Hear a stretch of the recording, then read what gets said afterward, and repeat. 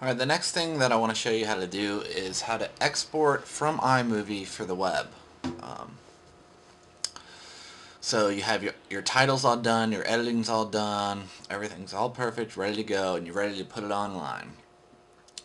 What you do is you go up to File, Export, okay, and you want to export it as a QuickTime file. And you want to compress movie for expert settings. This will let you customize exactly what you're going to put online, so it'll be the best that it can be. So you're going to go to Share, and then you're going to want to save your movie. So just title it what you want to call it. I'm going to call this one Fire. Okay, and I want to set it to my desktop. That's right. And I want to export QuickTime Movie. That's right. Most recent settings. You want to change your most recent settings. So you want to go to Options, and you're going to go up to Settings first, and you want to change your compression type to be H.264, which is an Apple compression. The files end up looking really nice, and they're really small file size, which makes them great for the web. Then you're going to go over to OK.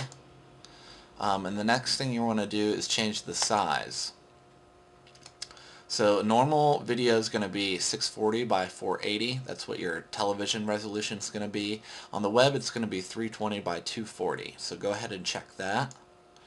And you can go ahead and de-interlace the video, the source video, and click OK. And then go ahead and click OK. Once it looks like this, you have your compression, H.264, quality high, and then 320 by 240 for the web. You're good to go. So click OK, and go ahead and save your file to the desktop, and click Save. So now it's going to compress the movie.